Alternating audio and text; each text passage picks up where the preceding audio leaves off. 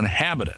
So even if the person might put this pumpkin out and carve a face on it and whatnot and put a candle in it and think, oh, I'm just kind of being cute like the neighborhood is, you know, it still might very well draw demonic spirits. Originally, they would actually take, you know, some of the leftover remains of the skulls of these children and use them as something to pull out of the water as kind of a macabre game.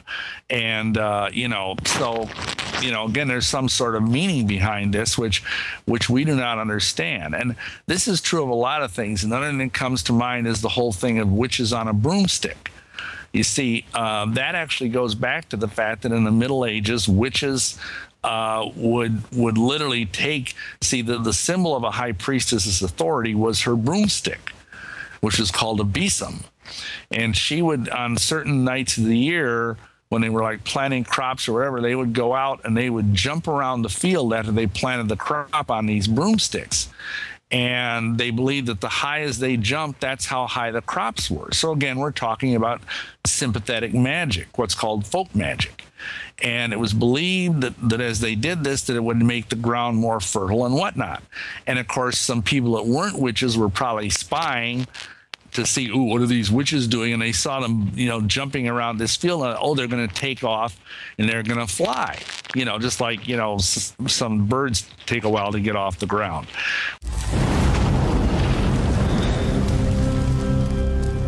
I began to get into iodine a few years ago because it was helping me and my family so much get healthy and detoxify. I believe our research is conclusive. This is the best iodine out there. And I know this for a fact. Nobody else has got iodine based on these pure crystals, ladies and gentlemen. For a limited time, experience the ancient power of Survival Shield X2. I believe our research is conclusive. This is the best iodine out there. Take advantage of this at InfoWarsLife.com. And why wearing a Hillary for President t-shirt might get you punched in the face. They thought it said Hillary for President. He said, I was seconds away from sending my bar back over here to punch you in the face. Since you're wearing a Hillary for Prison shirt, you don't have to buy drinks here. Everything's on the house. Hillary for prison! Hillary's not surging, I tell you that. They're not saying that. They're not saying that. Thank you.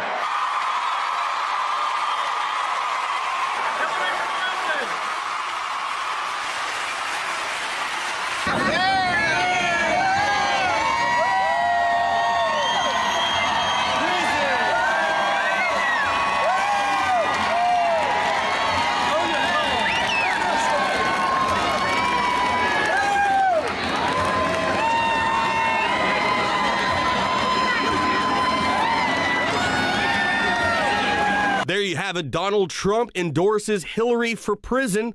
Get your Hillary for Prison 2016 t-shirt at the InfoWars store. And on the back, it says, legalize freedom. Show your disapproval of Hillary by buying your t-shirt today. But what she's done is criminal.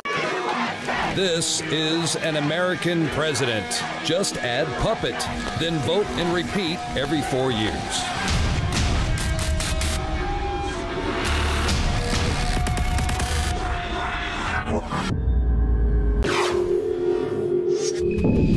Well, joining me in studio now is journalist and author Jim Marrs. Jim, you know, you were on the Alex Jones Show today, and I just had to get you in here for the nightly news. We always enjoy your commentary on what's going on in the world. So welcome back. Lots going on in the world. Yeah. Well, good, bad, and indifferent. Yes. And then, you know, same old same, nothing new under the sun. So let's just go ahead and look at some of the hot topics we got on InfoWars.com. Here's one. Putin saying that anthropogenic climate change is a geostrategic weapon. He's saying that globalists want to undermine Russia's thriving energy sector. Right. Well, you know, first let's look at the term anthropic, okay, which means man-made. That's what it means. What he's saying is that these claims that our SUVs and our cars and our, you know, our industries and everything are totally wrecking the world. He's calling that into question, as have many other people. But, you know, a good portion of that comes down to the controversy over fracking, which is short for hydraulic fracturing, which is where they drill a deep well and then they pump up to 8 million gallons of water under high pressure down there. But it's not just the water. They put in chemicals, right, including heavy metals, arsenic, aluminum, it's fine, lead, it's totally fine. everything you don't want, right. okay? Along with, I understand, sometimes they'll put steel ball bearings down there so when they force open cracks in the ground strata, it keeps them open, okay? Now, there's a big controversy going on about that because they have found that it destroys water wells, right? Okay? It creates earthquakes. Oklahoma, for example, up until about 1970, only had maybe one earthquake a year. And now they're having 30 and 40 in certain areas, and they've even done studies and shown that it's due to fracking. Right. Now, the whole rationale for fracking is that peak oil. Well, we're running out of oil, and in our industrial society, we have to have oil to keep going, to progress, and to move into the future. And number one, I'm not even sure that's true, but the idea that we're running out of oil has been disproven over and over again. 2014, 2015, oil production was at levels higher than ever before. But the main thing is somebody tries to tell you that we're running out of oil, just tell them, well, go check out the Bakken Rock Formation, Bakken. It's a huge underground reservoir of petroleum that they've discovered up in North Dakota and Wyoming and into Canada. And the experts have said, and of course they keep this quiet because they want to keep the gasoline prices up, but the experts have said that there's enough untapped petroleum there to last us at increased rates of consumption for more than 2,000 years. Wow. Okay, but hey, we don't want to do that, do we? No. Because we're choking ourselves to death. We'd rather destroy the water supply and go ahead and let everyone know it's completely okay. Like the EPA was telling the residents in St. Louis while I was there that it's okay that the uranium and the radium and the thorium is making its way northwest, because it's moving away from your neighborhood.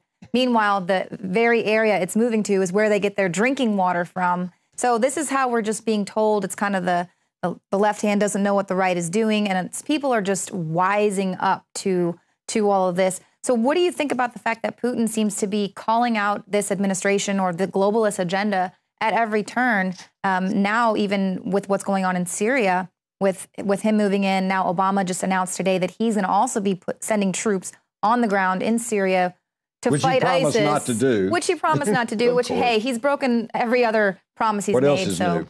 Right. And so what is this going to be, like a proxy war with Russia, essentially? Or? Well, it's going to, we better keep close watch on this because the fear is that they get over there, they may end up getting a firefight between American troops and Russian troops. Right. Or the worst case scenario is if we try to declare our no-fly zones, or we're flying our aircraft up there and maybe we get hit by an anti-aircraft missile from a Russian plane or vice versa. This could get really sticky. Yeah. But I got to hand it to Putin, okay? We have tried to say that we went in there trying to save freedom in Syria. And of course, what we're really trying to do, and nobody makes any bones about it, that we were trying to oust their president, right. Assad. Okay? And we made that clear for years. Now, he's their problem, okay? And if the Syrian people don't want Assad, then let them overthrow him, okay? But we had to go in there, and we sent all of these arms and Stinger missiles, and we sent all this stuff to these guys so they could throw out Assad. And what does it turn out? They're ISIS. Right. We've been arming them. Or we train them, and then they armed them. The very people we're now claiming are our worst enemies. So it's really kind of humorous in a way because we say, yeah, we're in there and we're going to try to overthrow Assad. But by the way, ISIS is really bad too. Yeah. But we hadn't really been doing anything to them because we created them. So Putin says, oh, well, let me help. Here, I'll send some troops too and help you fight ISIS. Yeah. No, now, what are we going to say? No, don't do that because they're our people. Yeah, and that's actually what happened. Came out in the news and said, oh, they've seemed to have taken out some of our moderate rebels that we've trained and spent, what was it, $50 million, some ridiculous amount of money to train 5 fighters. So ridiculous. So now I wanted to kind of talk about... What do they do, catch them all in the same bar? Yeah, exactly. one missile and they're all gone. So I want to talk a little bit about... Well, wait, before we get off of that. Yeah. This actually is kind of funny. It's kind of ironic, and it's kind of like, wait a minute, whose side are we on? What's going on here? But actually, we're talking about our tax money. Right. This is my money. This is your money. This is your money. Yeah. And they're frittering it away, creating false enemies that the Russians take advantage of and say, well, here, we'll come help you fight them. And then we're stuck because we can't say, well, no, don't do that. And wanting to raise the debt ceiling and raise spending. And you're right. That's our tax money. That it is time for people to stop being so complacent about it. Well, Jim, I wanted to. And what do? Tell your friends and neighbors to tune in to INFOWARS. INFOWARS.com. And I wanted to give you a little time JimMars.com. to talk about what you're doing here in Texas, as well as visiting us here in the INFOWARS studio. But you're actually going to be in Bastrop, Texas, talking about a secret space program. That's right. That's tomorrow and Sunday. In I think it's in the Bastrop Community Center, and it's the Secret Space Program Conference. Now, to a lot of people, that's going to seem really, really weird and really far out there. Hey, it's Halloween weekend. There you go. Hey, it is. It's Halloween, so just play like it's another trick. But it's not. We have pretty much abandoned space. The space shuttle is no longer flying. You see, I'm old enough to remember before we went to the moon, the idea was we're going to go to the moon and we're going to set up colonies. Right. And we're going to mine the resources and minerals of the moon, and it was going to pay for the space program. Well, we went up there about 6 times and said, nothing there. And by the way, are you aware that after the last Apollo mission, we still had 22 of those Atlas rockets that put them up into space, ready to go for more space missions, but shut it down. They just shut it down. And something's going on. Right. And there's 2 aspects of that. One has to do with extraterrestrials, space aliens, if you want to call it that. I won't go there because that's really a weird issue, you know. The other thing, though, that also happened at the same time that shut down our official overt space program is because we had an unofficial covert space program. Absolutely. And you wouldn't even doubt that something like that is going on just because we have all of these covert ops, these secret agencies. You only get to see the surface of what's actually going on. Exactly. So you're going to get into the secret space program there. I guess people can find that information up on your website. Right. You can find that on my site, JimMars.com, or you could go and just tap in Secret Space Program Conference.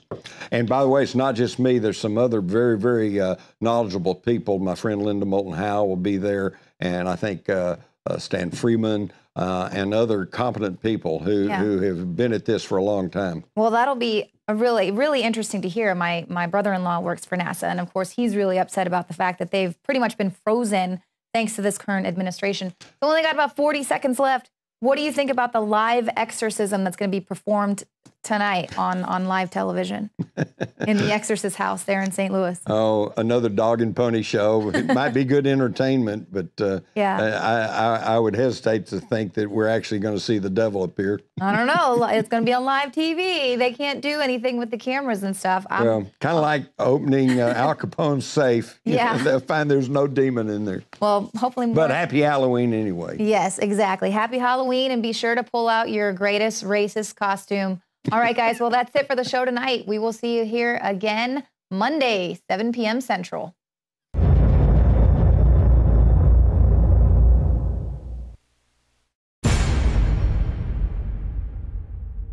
Knockout is back. If you want a product that has 10 known ingredients that naturally get your body to relax, your brain to relax, so you get deep, restful sleep, Knockout's it. InfoWarsLife.com. L-theanine, hops flower extract, lemon balm extract, valerian root extract, chamomile flower extract, L-tryptophan extract, melatonin, and more. All organic, all the natural sources. It's the same price as leading brands of melatonin that are 3 milligrams a piece. It has 3 milligram, the standard recommended dose for an adult. It's got the GABA, so it would probably cost $50 to take all this as separate pills. It's $19.95. You take 1 or 2 of these, and it just is really clean, restful sleep is what the reviews are. It's what I've experienced. and it just synergistically puts everything in there. InfoWarsLife.com. That's InfoWarsLife.com, or call 888-253-3139. You are watching the InfoWars Nightly News, which airs 7 p.m. Central at InfoWarsNews.com. And your support is helping us defend liberty worldwide.